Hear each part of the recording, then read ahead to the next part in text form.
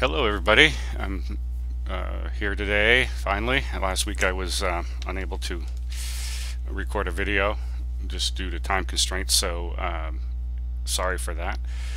But today I want to talk about contemporary social issues, strengths in Native American tribal communities. And I really want to look at three aspects of this. And this is just the beginning of our last stretch of class discussions. We have a couple more to go. I think two or three more. So I really want to look at the good, the bad, and the future. So I don't want to focus necessarily on bad because social issues and strengths are not necessarily all bad. But no matter what it is, if it's good or if it's bad, it's still the future. So we have to kind of talk it, shape it, see where it's going to go. Because there are many issues that are affecting Native communities today that have an effect and had an effect on the future, whether it was a long time ago because anybody's future is ahead of them. So 100 years ago, people's future was 100 years behind us. So it's still the future. So we're looking forward. We're looking into that process. And what I really would like to do today is kind of focus a little bit on a couple topics, but we'll address a bunch of topics. So what are the topics? Well, these are the topics that I've identified that I will be looking at. Some of these we kind of skimmed as we went through some of the other lessons and readings. So here's the topics, and they're in no particular order. So I'm going to talk about them, and these are the ones that our communities face. These are not necessarily ones that just Indian communities face, but we're going to talk about the Native communities and what they face. So we're talking sickness and disease. We're talking about professional and local school mascots. Touched on that earlier. Native gangs on reservations. This is something that we really don't look at or realize or understand or even wonder what it's all about. But we'll look at that a little bit deeper. Native gangs and posing as a Native American for gain. So there's actually a law in the state of Maine that says if you're not a member of a federally recognized tribe and you go out and market yourself as an Native American descendant or an expert or whatever, so you represent yourself as a Native American for gain, whether it's for attention, whether it's for media attention or self-attention, or whether it's for money or both, whatever it may be. There's a law against that. There's actually a national law against it, and there's a Maine state law against it. We'll talk about that a little bit deeper as well. Also, there's a Native American Graves Protection and Repatriation Act called NAGPRA, and the Graves Protection and Repatriation Act really is something that's finally happening, that has been happening in Canada for a while, but now it's come over to the United States probably about 15-20 years ago here, and it protects Native American graves from being exploited. So you can't just go dig them up and take the artifacts out and disseminate them, sell them, or show them in a public way. And repatriation means to rebury the bones that were dug up and put in boxes and studied. So it's illegal, and it has been illegal, and just general graveyards, you just don't go do that. But in Native American graveyards, for some reason, people did it and financially benefited from it or disrupted the graves, which is a desecration, really, if you think about it. Anybody whose grave is dug up, it's a desecration. So this gives us protection against that. Then we're going to talk about residential schools. We kind of touched on that. We're going to do a closer look on that as well. And we'll look at it on a national level as far as Canada and the United States. We'll also look at it and how it affected Maine Indian tribes. And again, Maine Indian tribes were not relocated. We're not relocated tribes. So it had an effect on us, but not as much as it did on the western, southwestern states, or even in Canada. Elder abuse, and that's just what it sounds like, whether it's financially exploiting an elder or physically abusing or neglecting an elder. that's something we're going to talk about. We're going to talk about, there's an article we're not going to really get into today, but it's called The Secret War on Dissent.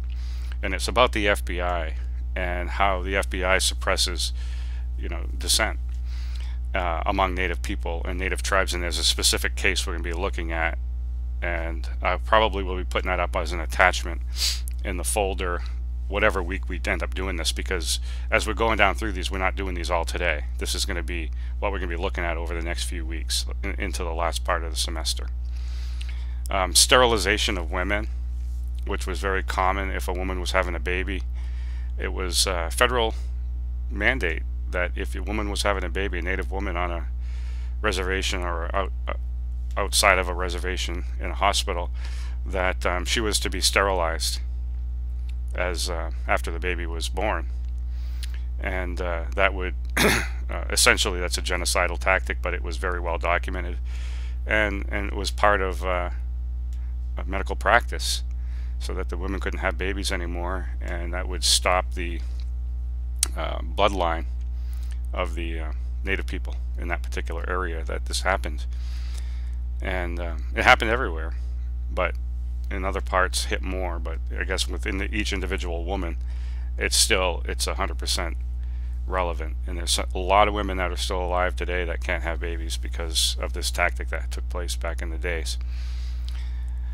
And we're also going to be talking about the urban Indian. So this is a little bit different than the rural Indian. So the rural Indian would be the one that lives on the reservations.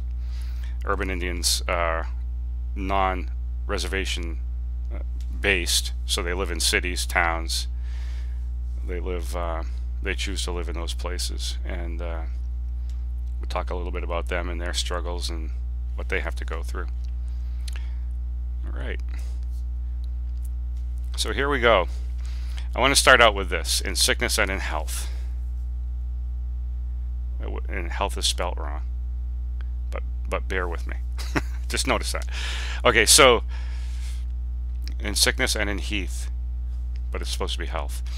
So 2,000 years ago, 2,000 years before Christ, so it would be 3,014 years ago, we would say, here, eat this root. That's how we would basically,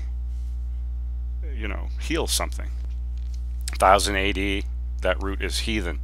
Here, say this prayer. So we're looking at physical healing here. 1850 AD, that prayer is superstition. Here, drink this potion. 1940 AD, that potion is snake oil. Here, swallow this pill. 1985, that pill is ineffective. Here, take this antibiotic. Around 2010, we say that antibiotic is artificial. Here, eat this root. And this particular slide comes from a doctor at Columbia University who teaches history of medicine. And I came across this slide, and I thought it's really appropriate in that it really looks at how we look at things. We have these health food stores now, and we talk now a lot about alternative healing, and in fact in some arenas it's actually paid for by insurances if you choose to go with alternative healing. So in that respect, we start out with a plant thousands of years ago. We go through all these different sort of levels of artificial health care, and we go back to eating or taking medicines that have come from the land to heal ourselves. So this is a real sort of poignant statement about the history of medicine and how Native people have always had this as well. And this is obviously applicable to a lot of different cultures. In fact, it was recently written, so I want to share this because it's poignant. Now we're going to spend a couple slides, maybe 2 or 3 slides here on the diseases. One of the diseases we forget about is a disease called dysphoria. Well, it's not really a disease. It's literally meaning the scattering of life. Dysphoria is an infectious disease which is able to disperse worldwide through the movements of international travelers. The specific example I want to focus on is Pemaquid, Maine, has had an outbreak in 1617 and again in 1620. And these were caused by bacteria that grows in the ballast of a ship, which was inadvertently transferred by cleaning of the ballast. So in other words, what we're doing here is I want to kind of differentiate between the Great Dying, where a lot of people got sick, which happened later on. It's called smallpox, and smallpox was a disease that was just absolutely cognitively spread throughout the land. You know, people knew they were doing it. It was well documented. Even though some people will dispute that documentation, it's well documented, and it's in people's handwritings. So we'll look at that. But let's go back to this dysphoria for a second, and that is that this is something that killed a lot of people, but not just native people. Basically, people that were living in this land. And if you're not familiar with the Pemaquid area, South Bristol, Waldoboro, Damariscotta, all those areas, that's the area I'm talking about in Maine, which is south of Rockland. So these particular areas had these outbreaks where they had a lot of people that were dying from this, and it was something that actually came about because when these sailing ships bringing trade items came across the ocean, they would come across and they would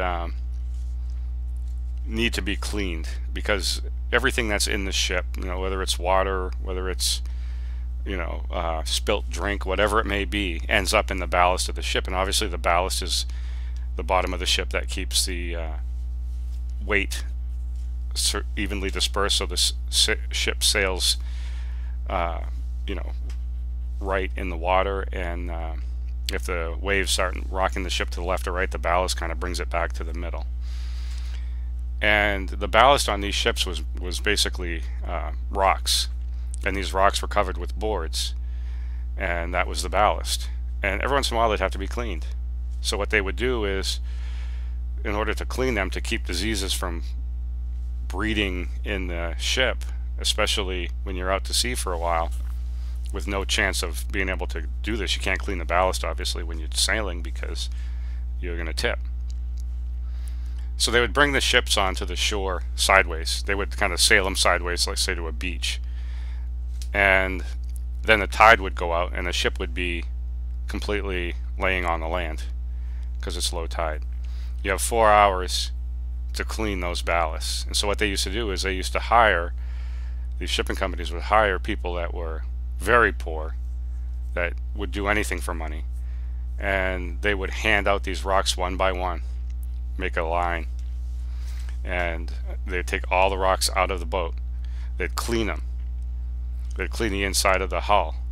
Now they're only doing one side, and the next day they would rotate the ship, face it the other way, let the tide go out, and then they would do the other side of the ship. But what this would do is this would clean the bottom of the ship, basically get all the bacteria, all the nastiness, the grossness that kind of accumulates in dark places on rocks that are damp, which, if you can imagine, it would be a very, very disgusting sort of thing to do, because like I said, any fluids, any rot, any decay from anything above on the ship would end up in there. It would actually flow down in. So what this would do is this was nastiness. This was something that people would get these bacteria, you know, in their eyes and in their mouths, and weaker immune systems, poor people would die. They'd die from it, and that was too bad. But it really affected, because what would happen is it could go from one person to another person through body contact, fluids, and stuff like that. So dysphoria was the first real big, wide sweeping sort of illness that came through this area, and people really didn't know why. Obviously they didn't have the science. I mean, they probably figured it out, but they didn't have the science to say, well, this is what we did, this is how it happened, and this is what we got to do next time, because desperate people will do anything to earn money for, or food for, their families. So this was a huge outbreak, but it was not smallpox. But smallpox did exist during this time in this area, but it had little effect in causing a number of deaths in the area, in New England area. So we'll talk about the devastation of smallpox. And here, this slide is going to show us basically the culture. So we're looking at, on the left hand side, we're looking at the actual tribes, and again I'm looking at New England, obviously Aboriginal cultures in New England. And then we have the pre-epidemic population, the post-epidemic population, and the mortality. So I put this slide in here because it actually tells us, and it's based on estimates. It's not based on any facts. It's not based on any solid figures. You can see everything's rounded up. Nothing is rounded down as far as, I mean, it's all rounded up to the 100th. So the Maliseet, say Maliseet Passamaquoddy area, that these, whoever was documenting this, thought there was about 7,600 people living there. Eastern and Western Abenaki, 11,900 and 10,000 respectively. The Massachusetts tribe, 36,700, and so forth. And smallpox was introduced, and we have a remainder, what the population was after. And we look at the Maliseet and the Passamaquoddy with 2,500 from 7,600. That's a mortality rate of 67% of that population was killed by smallpox. Significant number. 75% of Eastern Abenaki, 98% of the Western Abenaki estimated to be killed by smallpox. 98% absolutely wiped out that community. These mortality rates are the ones that are important. 86%, 77, 95, 95, 91, 55. The Mohawk were the least hit. There were more inland, but 55% of your population, that's over half of the people around you. So it's still significant. And the Munsee, 81 to 91%. Again, these are all estimates. But the mortality rate here is what's significant. And because it's significant, it really shows the devastation and leads us to look at an extermination, a genocidal, one of the genocidal efforts that was made over here, that was a very cognizant Holocaust attempt to rid New England of native people. And it really, really knocked down a lot of people, women, children. Oh, it has, this disease has no filter. It's going to take whoever, whatever it wants. And smallpox is a hideous, disgusting disease. I didn't put any pictures up on this particular slide of what smallpox looks like on the skid, but if you look it up, it's prepare yourself for almost looking at something that's non-human. It really has that much of an effect on your physical appearance.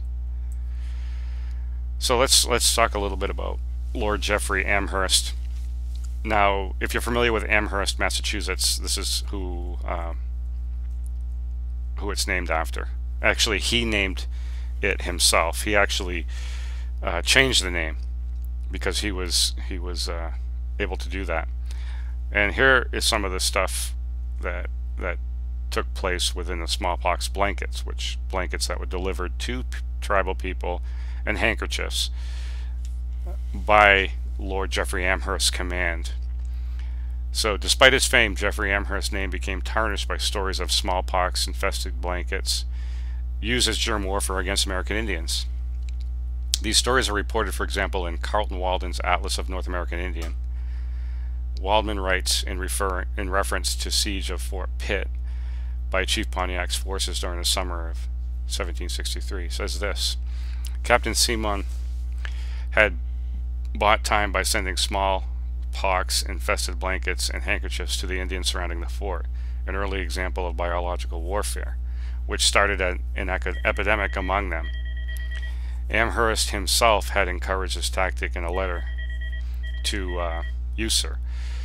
So this come out of a book. I'm taking these quotes out. Some people have doubted these stories. Other people believing the stories nevertheless assert that the infected blankets were not intentionally distributed to the Indians, or that Lord Jeff himself is not to blame for the germ warfare tactic. However, there is so much documentation in his own hand that is available that actually came from England, because Lord Geoffrey Amherst was a British general, and so most of these documents were kept in Britain and not over here on the American side. And so we're looking at the mid 1700s on this, and he was very proud of it. He wrote a lot of it and documented a lot of it, and the letters went back and forth to different generals, different captains, different military leaders, in a way that basically had every single description of what was happening. How originally there's documentation about how Geoffrey Amherst and one of his other guys, Bouquet, who was also a general, but I think on the other side of the ocean, they wanted to rid this land, New England, of native people by use of dogs. So have dogs just go in and kill, wild trained dogs that would just rip apart people and kill people without, any reason really, even their own people. So it was a tactic that was deemed to be not really that effective because of the way in which the landscape was set up, the natural landscape. So it didn't work very well. So I'm not going to dwell on it too long here, but I just want to show you. So this is a plate out of a Lord Geoffrey Amherst collection, and he had these plates made, and this is just one example where you have a British military person on top of a horse swinging some kind of device, and you can see these native people running for their life. And he was really proud of this. He was really proud, so proud of what he had done, that he made these plates to show as he was eating, or he'd have guests come to his house to eat, that as they were eating and you're looking down, you're actually seeing his legacy. And I think these plates are held at the Peabody Essex Museum in Salem, Massachusetts. And these are the least offensive of the plates, but it's the only one I could find. And again, these were made in sets, and you can see they're hand painted, hand drawn, but they come out of his personal collection, and this is what he used. I mean, he liked to say, I got my fortune and my city, town named after me because this is what I did. That's him on the horse, by the way, with his sword. Okay, just a student in the class sent me this picture. I thought this was pretty poignant. This was a picture from this year, opening day at the Cleveland Indians home game. And there were some Native American protesters there. Obviously, you can see a guy on the right-hand side, left-hand side, I'm sorry. That's a native guy. And then there's a guy who's dressed like an authentic Indian, because that's how everybody dresses on the right. Not really. But this guy in this headdress with this painted face is speaking to this native guy on the left. And the thing is that interesting is that there was also some dialogue with it, but I didn't put the dialogue in. But essentially what the man on the left was hearing from the man on the right was, the man on the right said, "This is honoring you. I am honoring you. This is what it is. I'm honoring you." And he tried to shake the Native American guy's hand, and the Indian guy wouldn't put his hand out. He just, this whole idea of, this is honoring you. That was the thing that this guy on the right kept saying over and over and over. I'm honoring you. You need to understand that. You need to accept that. And it's this paternalistic sort of attitude. And this native guy kind of looking at this, funkily dressed guy on the right, kind of gives him the look like, dude, seriously. This is, really, you painted your face red. Painted his face red. And look at the people in the background, all taking pictures of this. You think they know something's going on? They're probably Cleveland Indians fans. My guess would be they are Cleveland Indians fans. But look at them. They look like fans, not fanatics. That's how you go to a game. You enjoy a game like that. But this guy saying, this is honoring you, wasn't asking, he was telling.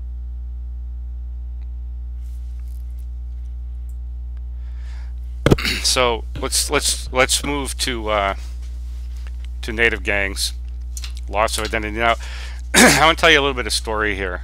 You can read these. We'll go down through them as we go here, but I want to tell you a story about a little bit of work I've done on reservations in the United States and in Canada with native gangs, because when I was in undergrad school, I was trained in sort of working with gang members and trying to help gang members who identified themselves as wanting to give up being in a gang. So if we had 2, 3, or 4 people that wanted to request us, there was 2 guys from the Northeast, one Clint Shenandoah Onondaga from near about maybe 15 miles south of Syracuse at the Onondaga Nation, Iroquois, and myself from the Wabanaki Confederation on Indian Island, where I grew up. We were chosen and trained in how to talk with these people because they were our age at the time. They're probably still our age if they're still alive. We went down to different places. We found ourselves in Miami. We found ourselves in Phoenix, Arizona, Fresno, California, Oneida, Ontario, Billings, Montana. Just a few, there was about a dozen places that we went to and did this, and we would do a 1-week sort of workshop with these people who decided they wanted to give up being in gangs. But it was really hard because giving up being in gangs basically means you're a target. But most of these young men and women were not even caring. Like, if I'm a target, I'm a target. I'm getting out of it because it's not doing me any good. It's survival day by day. It's just not the way you should live. So we went down, and I'll just tell you this one story about, we went to Phoenix, and we were in Phoenix, and there's a lot of Mexican sort of gangs, people there, and there were Native American gangs, black gangs, white gangs, corner gangs, city block gangs. It was nuts. It was just crazy. And we had about 6 people that wanted to get out of these gangs and wanted to get out of Phoenix, but it was like this 1-week thing is like an intervention. And we also had psychologists with us, and there was probably a team of about 6 of us, but Clint and myself were the 2 that were their age, and we would help talk to them about what it is that, why did you get involved in the gang to begin with, because we got to undo this. And it would always be like, well, I needed an identity. I need an identity. It makes me feel like I'm with somebody. It gives me a brotherhood, a sisterhood. They protect me.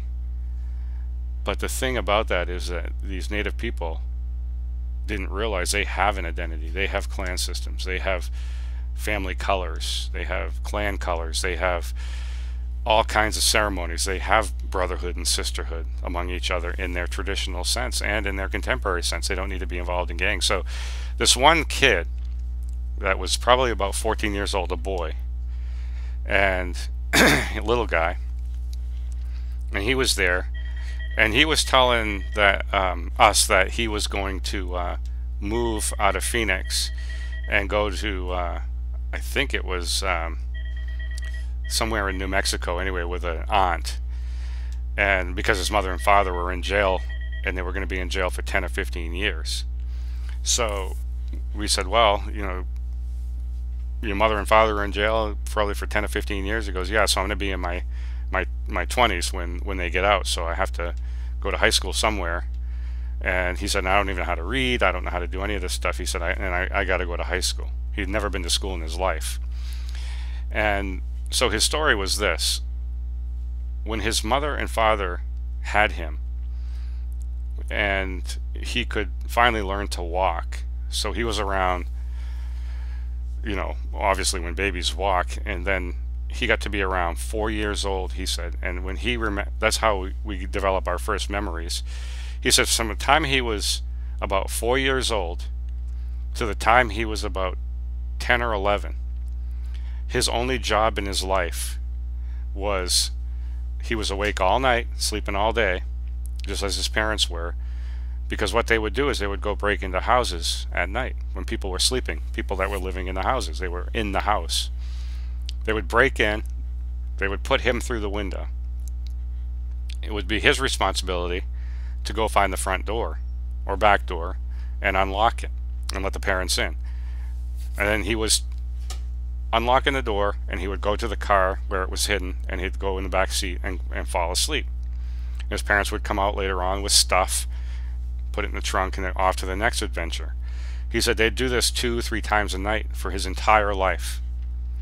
They would go to pawn shops and sell the stuff. They would, you know, have cash or whatever, but it was all to support their drug habit and to pay some dues within their gangs.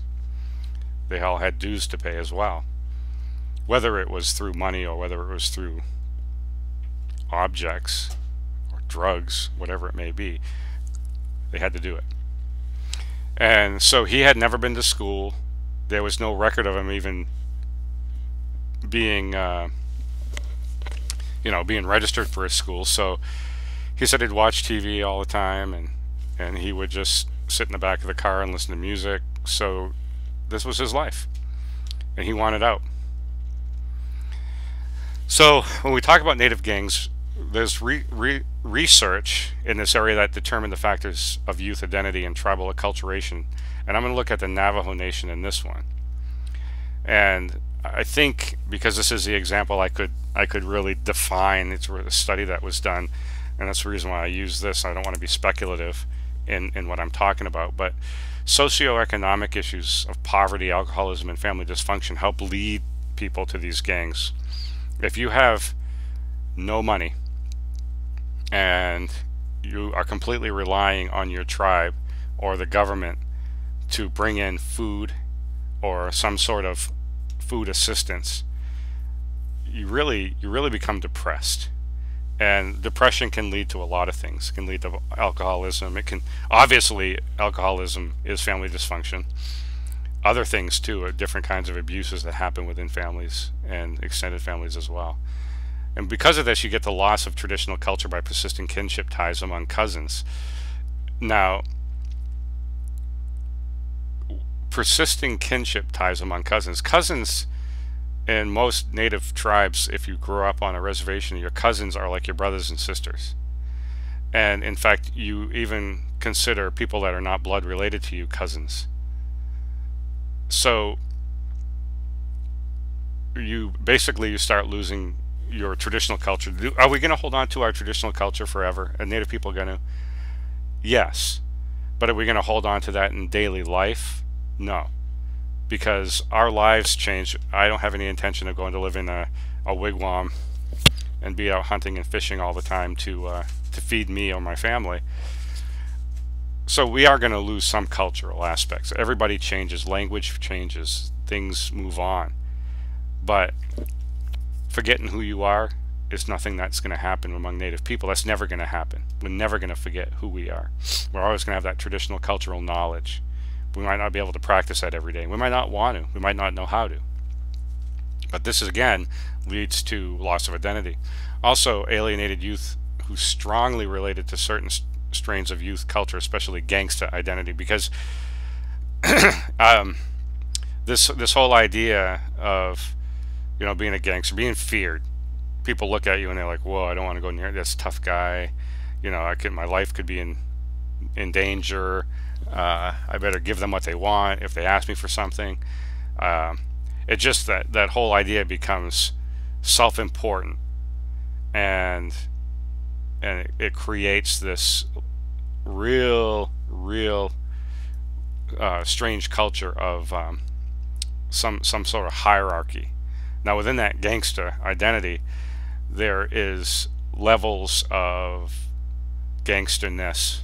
So you got your lower ones, your middle ones, and your higher ones. And the guys at the higher level, we picture in our minds, based on media, based on what we hear, if you haven't been involved in a gang, is that these are the guys that sit around, play cards, smoke cigars, and talk, and then everything from the lower levels of the gangster society are brought to them. So they're taken care of. But again, in the end, they're susceptible if they're not taking care of their people. These leaders are susceptible to harm, physical harm, which would remove them from their position. Also, high rates of geographic mobility of Navajo families between the reservations and metropolitan areas. And so you got basically they're moving around back and forth. So they bring in different aspects of the metropolitan sort of gang attitudes back into the reservations. So they're moving constantly, and shift in reservation housing configurations that run counter to traditional settlement patterns. And this is basically stagnating people. And that when you stagnate somebody, you build a street out in the middle of the desert and you put people in those houses, and these people don't have cars because they don't have money, and the closest town's 20 miles away. There's no opportunity, zero opportunity for any economic gain within this community. And those who do economically gain won't live in these communities. So if somebody does break out of it, somebody else will move into that house, and it's a continued sort of pattern of dysfunction. I'm gonna play this little video here. Just want you to watch it. I think it's let's see. I'm not sure how long it is, but I'll let you watch this and just listen to this. It's a little interview from some people who are involved in gangs, and it's a part of a documentary.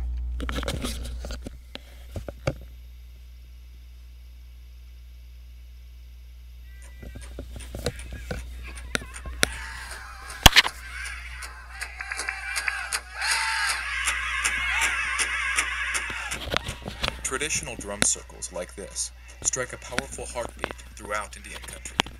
But on some reservations, Native youth are adopting a different rhythm. Coming up a young G, another Native kid, not giving a f***, talking about the crazy shit I did. I ain't gonna lie, I come from a broken home. I'm a straight rider, leave you with a broken doom, taking killer hits to the blood. This is the Pine Ridge Sioux Reservation, South Dakota, one of the poorest places in the country, and it's increasingly plagued by gangs who imitate urban groups like the Crips and Bloods. I'm 33rd, Northside Trade Gangsta Crip, 33rd, 24-year-old Richard Wilson has already carried 5 of his fellow gang members to the grave because of drugs, suicide, and gang violence.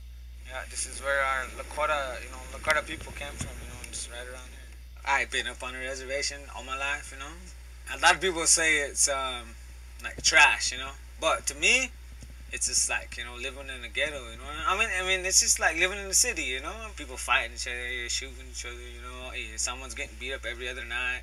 This is my brother.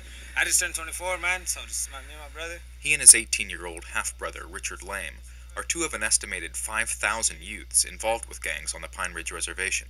That's 1 of every 10 people.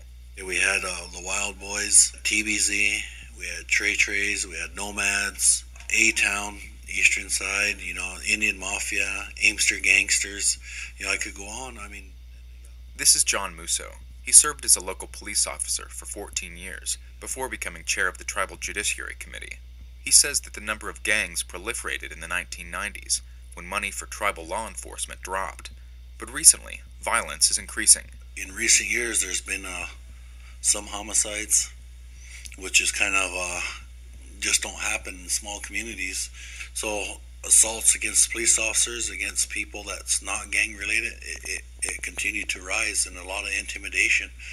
So it started affecting our the whole public. Many native gangs are homegrown, with few, if any, ties to the large urban gangs they take their names and style from.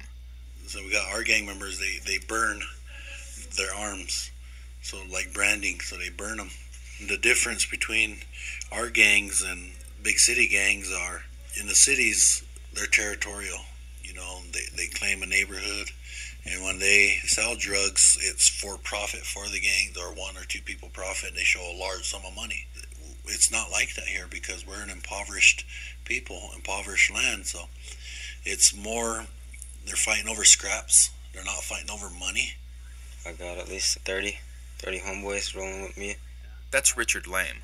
Unlike most, he stayed in school, but he's also a member of the Black Wall Street Boys. I don't know, I do it for the joy of it, for the fun, I don't know, for the rush, for the thrill, I guess, whatever it is. You get money, that's what, through selling things, or through stealing things? Stealing, robbing, whatever we gotta do to get money. With theft and violent crime on the rise, Pine Ridge officials have pled for more funds to bolster law enforcement. And as on other reservations facing gang problems, tribal members here, like Michael Littleboy, are fighting gangs on the cultural front, teaching Lakota language and values.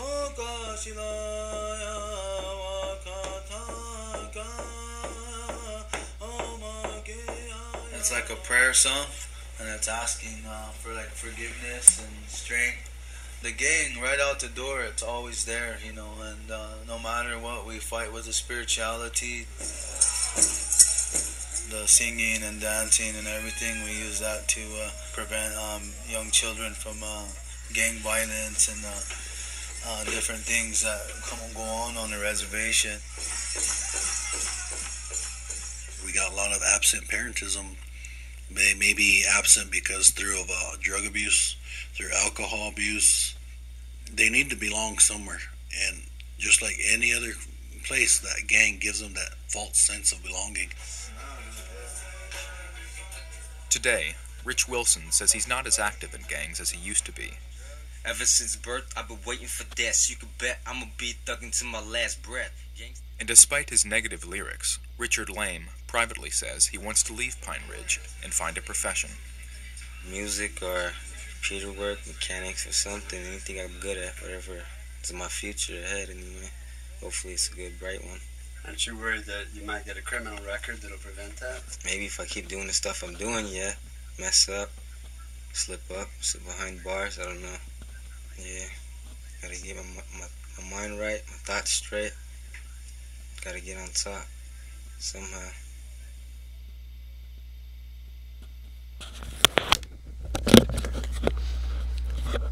So this is an example of, from their own mouths. So these are the states that have the most active gang areas, I guess, that have been identified by the FBI, with the help of tribal law enforcement, and also the federal Indian marshals. And that is, in no particular order, Minnesota, Michigan, Wisconsin, North and South Dakota.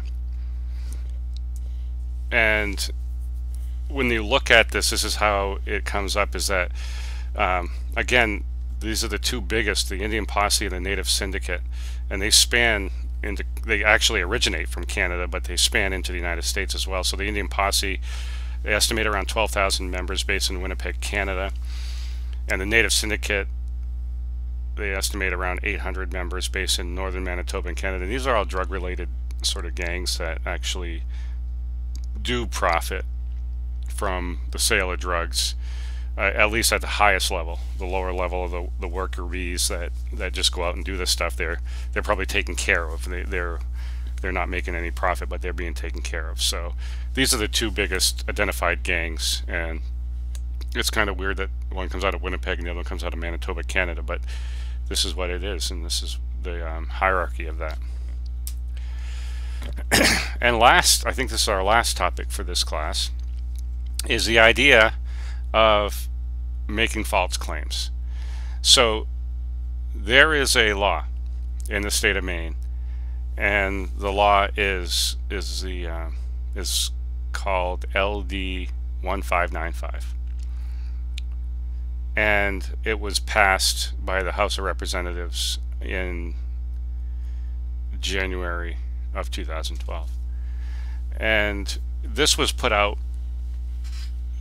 because of a topic we'll talk about on the next slide. But let's talk about this one. So it's an act to impose a penalty for making false claims regarding affiliation with a federally recognized tribe. Be it enacted by the people of the state of Maine as follows. Section 1, blah, blah, is enacted to read. Fraudulent claim of affiliation with a federally recognized tribe. A person is guilty of fraudulent claim of affiliation with a federally recognized tribe if a person, A, knowingly claims falsely to be affiliated with a federally recognized tribe, has the intent to obtain by making claim under paragraph A something of value to which a person is not entitled, and obtains by making a claim under paragraph A something of value to which a person is not entitled. Fraudulent claim of affiliation with a federally recognized tribe is a Class C crime. This bill creates the crime of fraudulent claim of affiliation with a federally recognized tribe for when a person knowingly claims falsely to be affiliated with a federally recognized tribe with the intent to obtain and does obtain something of value to which the person is not entitled. And this is something that just goes back to selling. And if you're selling something, then you have to sell it under all U.S. government laws and parameters. To look at this is basically we have people who are not tribal people but like to dress up like that, like to dress up like how they think tribal people look, and go to schools, go to libraries, and market themselves as descendants. And now a descendant is not a tribal member. So, but they say they're descendants. They'll say like I'm Abenaki descendant, I'm Cherokee descendant, or whatever it may be. And those particular sort of excuses when they go there, they make money. They absolutely make money. And they're charging a fee, $300–400 to go into a school for the day to do a show and tell.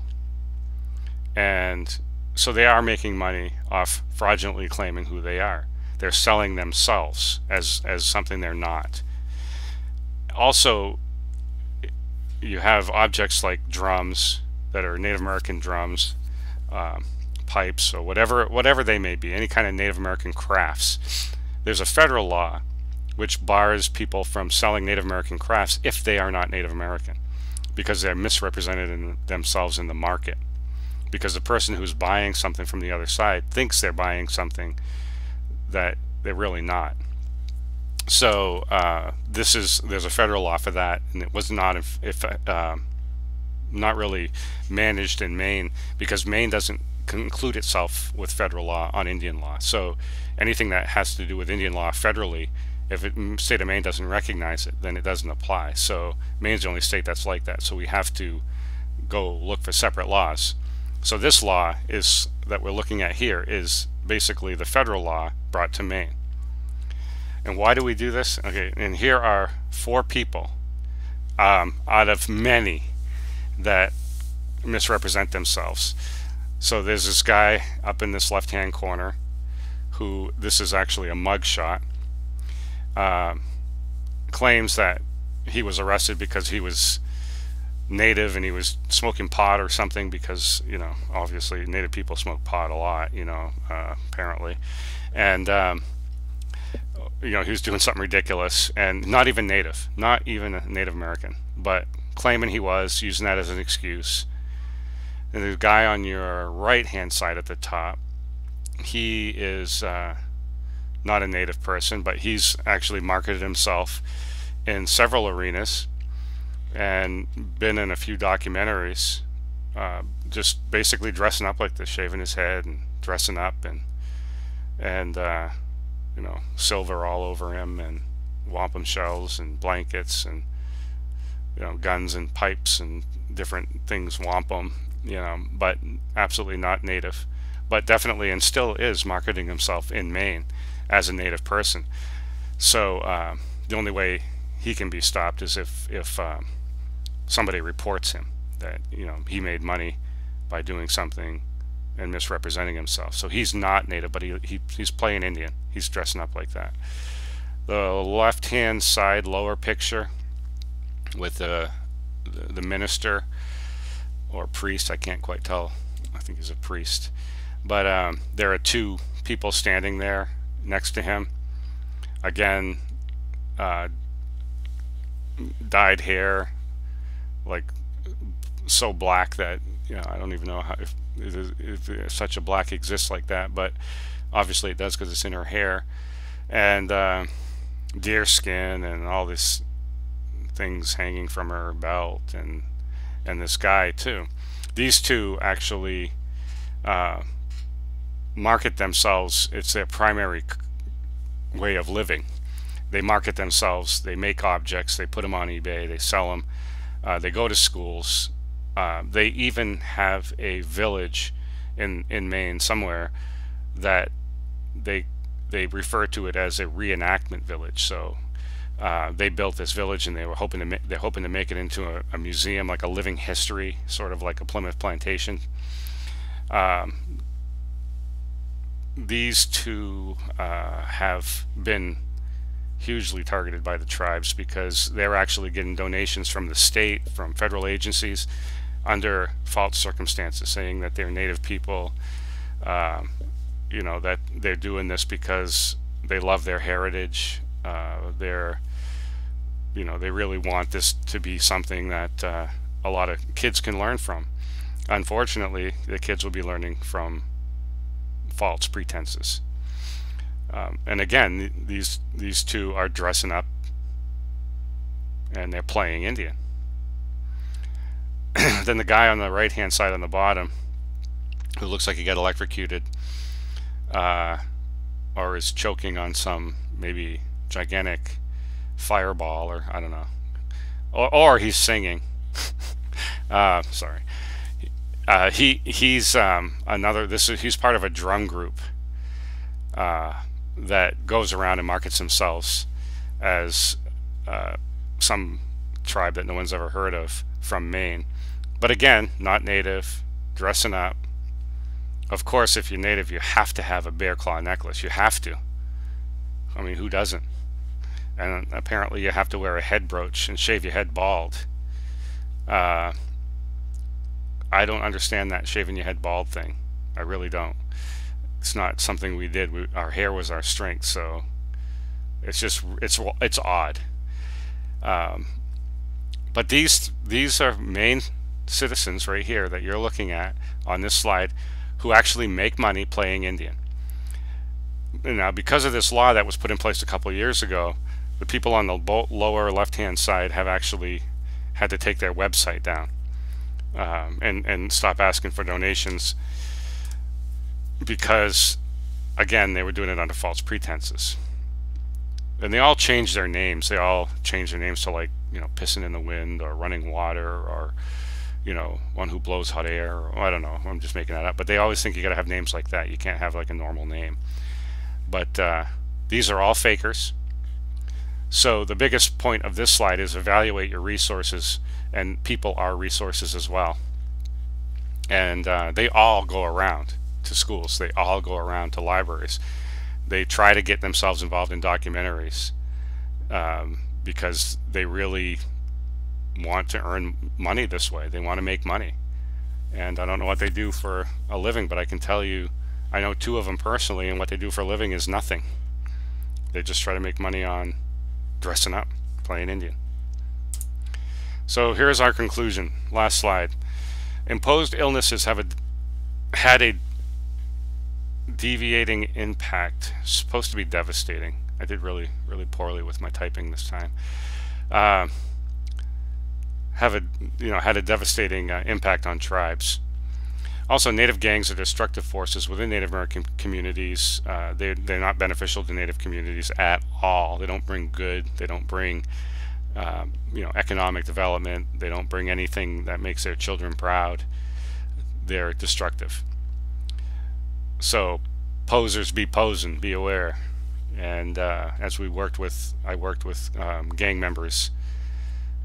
Gang members are basically posers, posing as something else, posing as the poser. Who's posing as a poser? It just keeps going and going and going. And I'm not trying to sound cool and hip, although I think I really do right now. But this is this is the whole idea. So evaluate your resources is the last one, and that ends up with what we just talked about. Written, film, and people are all resources. So use your resources. Like if you want to use these guys in a school, bring them in and show the kids, like introduce them, say this is an absolute fake Indian. This is a guy playing Indian. This is not what you ever want to do. You never want to wear a costume like this at Halloween. And then go from there. Surprise the guy or gal, because there's many more out there, believe me. I just couldn't find enough pictures as quick as I needed to, and obviously couldn't spell a couple words correctly, but they're all over the place. So beware, just evaluate resources, understand there are good resources and bad resources that we put in front of our children and our learners, and even us as learners, as students. We see things that are good and bad, and we just need to learn how to judge them. We have to learn how to evaluate those resources.